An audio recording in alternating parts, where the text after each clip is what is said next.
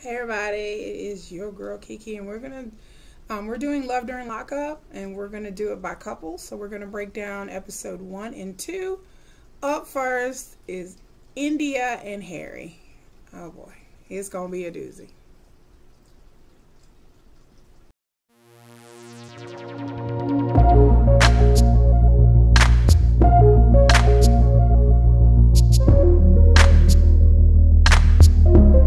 What up everybody, it's your girl Kiki. Mom, entrepreneur, media person, Texan artist, and we're going to do a new series. We're going to do Love During Lockup. It's a new show that's on WETV. If you're not familiar with 90 Day Fiancé and Lifeafterlockup, Life During Lockup, all the lockup shows.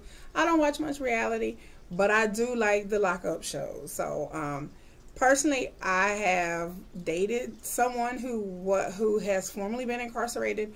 I've also dated somebody and then they went into incarceration, but that was a long time ago in my 20s. Yeah, that was a long time ago. so I have a little experience. I wish they had reality TV back then, because I for sure would have been on there with the hijinks and shenanigans of the people that I've dated. I would definitely reality show material. But Love During Lockup airs once a week. So far there's been two episodes, yes.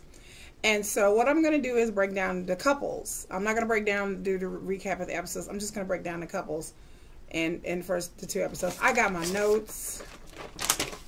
The first couple we're going to do is, I call her India, but it's Indy and Harry. It looks like Miss Indy lives in Maryland and Harry is incarcerated in Ohio. She's 29, he's 23, not too much of age range. She has a child. I forgot to check how long he's been incarcerated for.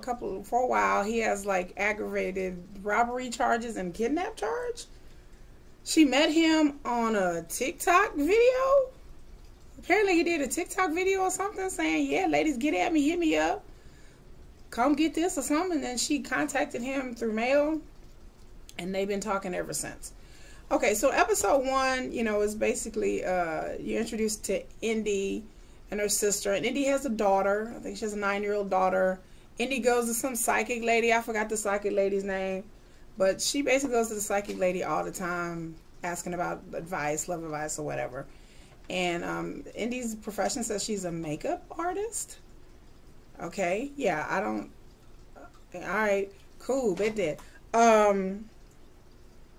And so she's talking to her sister and telling her sister about this dude, and they've been talking for a minute and whatever. And I don't know, it's just bizarre. Like, it's just bizarre. Let me tell you something. I ain't trying to throw shade at nobody on these shows, but some of these people act a little questionable in some of their behaviors. And I'm like, a little bit on the spectrum. I don't know. Anyway, I'm not trying to be funny. I'm just being honest. So, Indy she has a gathering with her family all the time. They have like a game night. It turns out that Indy, her mom, Yolanda, which, please somebody get Yolanda her own show. Please, can we get Yolanda her own show? Yolanda is a bail bonds woman, a straight shooter. She seems like she don't take no ish from nobody. And she is shocked to know that her daughter is talking to some guy in prison, considering what she does for a living, which captures prisoners. So if anybody knows about prisoner, it would be Mama Yolanda. Mama Yolanda, we're gonna call her Mama Yolanda, because Mama Yolanda it's a mom after my own heart. Okay, so her mom did not go over well in episode 1. She's telling her mom was like, I'm gonna find out about this dude, I'm finding his charges, I'm gonna find out where he stayed, I'm coming for him, I'm gonna pull up on him. Like, Mama Yolanda is ready. So in episode 2, the mom is having conversations with her, asking how much money has she sent. She's spending like $100 a week talking to this dude. $100 a week. And she has a daughter. And then, the mom is telling her, these dudes be trying to finesse you for money and work on your sympathies and pull your heartstrings. And, Indy's like, no, it's not like that. Indy's thinking about moving to Ohio to be with this dude, because I guess the psychic told her that the dude was fixing to get out of jail. I don't know how the psychic would know. Don't even get me started on the psychic thing. It's not saying I don't believe in that, but I think, you need to check yourself when you're basing your whole life on what a psychic is telling you. So, you know, her mom is like saying she's going to do a background check. She doesn't think she should be moving anywhere. The mom pulls up Harry's charges, which is aggravated robbery and kidnapping. She wants to know more. So the mom has a friend, a bail bondsman named Damien, her partner, and they plan to go Ohio to get the 411 because we don't know, like the mom was saying, if Harry was involved in gang activity. He may get out of jail. Granddaughter moved to Ohio. He may get out and run with the same people he been running with because most of the time that's what happens. And then her daughter didn't waste all this time and energy moving halfway across the country for no reason. Indy talks to Harry about moving to Ohio, and to be honest with you folks, Harry didn't sound too excited. He was just like, do whatever you like, do however you feel, and you know, whatever makes you, whatever heart tells you. And nobody wants to hear somebody, you finna move halfway across the country and they telling you, you know, do what you feel, just whatever you feel like, just, you know, whatever you feel like you want to do, babe, just, it's all how your heart feels. Like, it didn't sound like he was too sure or too excited about her moving to Ohio. It just kind of like, he was like, whatever's clever, whatever, do your thing, boo. You know, like, the way he was talking just didn't sound like a person who was really, like, invested in this relationship, or trying to tell her everything's gonna be fine. Yeah, girl. Okay. So I haven't looked ahead at the spoilers. I haven't read whether they still together or not. I don't look anything. I'm just taking the show just to recap of the show for episode 1 and 2. So that's Indy and Harry.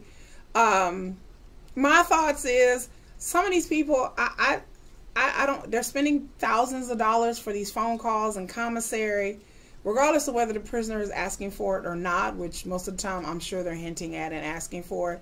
As to whether Harry is taking Indy for a ride, I don't know, but I know that when these Love During Lockup, Life After Lockup, these shows, these people never last unless they was with the dude or woman before they went in and then they went into jail. That's a little bit different. But most of these couples just don't last. Like even out of a reality show, even in real life. I had a friend that was talking to a prisoner in jail. She was talking to a dude in jail for like 2-3 years, and he got out of jail and like basically like stole her credit cards, ruined her life. Like, you know, you hear about stuff happening like this, or people are too embarrassed to really speak on stuff like this. You know, it's not that unusual for someone to date a prisoner. I mean, it's becoming more and more commonplace, and I think it's because it be increasingly harder and harder for people to meet people and for people to date people. I think it's to the point where there are people out there dating prisoners over and over again, just because of the fact that, you know, they don't want to be alone, they don't want to be lonely, and they're risking their money and even their livelihoods and their lives and even their kids. Like, how you gonna date somebody in prison? You have like a child, especially having a daughter. I don't know if I would really.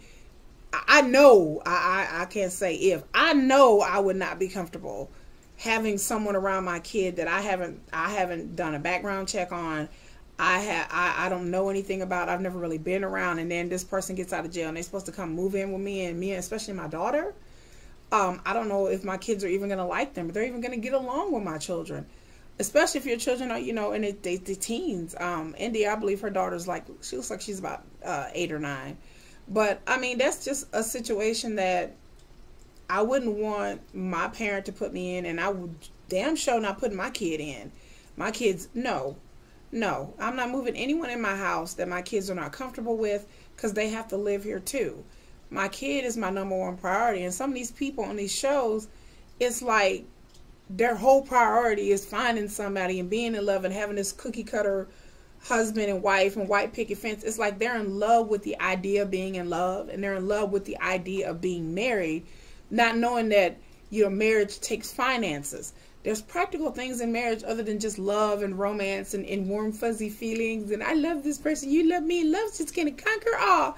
I think some of y'all, I'm gonna tell you, it's not just these people on these reality shows. I think some of y'all been watching way too many damn movies, Disney Channel movies. Y'all been watching too much Hallmark, y'all, Netflix, whatever it is that y'all be watching, or what your parents be telling you, or what you be reading or seeing on reality TV shows of these fake couples and their fake lives. I've been married. I was married for a long time before my, me and my husband, we were married for 8 years before he passed. And marriage is not easy. Marriage is not simple. You really have to find the right person for you. And there's other things. There's money. There's finances. There's jobs. You're married. Somebody gets laid off. Somebody loses their job. Someone gets sick. All these things have happened to me. So no, marriage can be good. There's time when you're moody and you're not in the mood to be around nobody. There's time when he's not in the mood to be around you, and you just have to learn to work it out. And there's outside pressures and outside people and family and friends that interfere in your relationship and your marriage sometimes. Things happen all the time that you can't predict. And it's not all about just romance and good feelings, because all those butterflies and those sexual attraction and all that, it wears off over time. When you get used to somebody and they farting in your bed and they stinky feet is on your feet, and and then you wake up in the morning, she don't, I don't wake up looking like this, y'all. I wake up in the morning looking like, homeless trash bag victim. I mean, I'm serious. Like, it takes a while for your girl to get this look going, but you have to see a person with their warts and all to really understand what it feels like to be in love with somebody and to be married to somebody, and talking to somebody over letters, over emails, over text messages, where they can lie and tell you anything, and they talking to 10 different females or 10 different dudes and getting money from all of them. It's a hustle. It's a game. If I was in prison, I'd be doing that too. You think I wouldn't be on paper dolls like this? I'd be like, I'll be all up on paper dolls. Real talk, fam. You think I'll be up there trying to get my finessing these dudes and working my jelly and showing my prison shoulder? Just look at my prison shoulder. I'll be all up on it trying to get money from these dudes. I know I'm gonna be stuck in prison for some years. I know if my family didn't abandon me and I need money on my commissary, yes, I'll be like, hey babe, God number 1. Hey babe, God number 2. Hey babe, maybe throw in a female or 2. I have a girlfriend in prison and about 6 dudes on the outside. Whatever it took, in order for you to survive. Prison is about survival. So, that's how I'm gonna start out. This is my first episode, but yeah, we're gonna do other couples. But that's my little commentary, because I just think that some of these people, I can't believe these are grown people. I'm like, these are at 25, 29, 30 years old. I knew better. I knew the hustle. I knew the game. But again, not everybody has that level of street knowledge, and some people just want to believe cognitive dissonance. Some people just want to believe what they want to believe. So that's Indian Harry. On next week, we're going to do another thing, Indian Harry, and then, like I said, we're going to come out with other videos about other couples and give my rundown about the episodes and what I think, my commentary on these people, and that's about it. So y'all have a wonderful day, and stay tuned for Love During Lockup. Bye. If I could say goodbye, with my camera.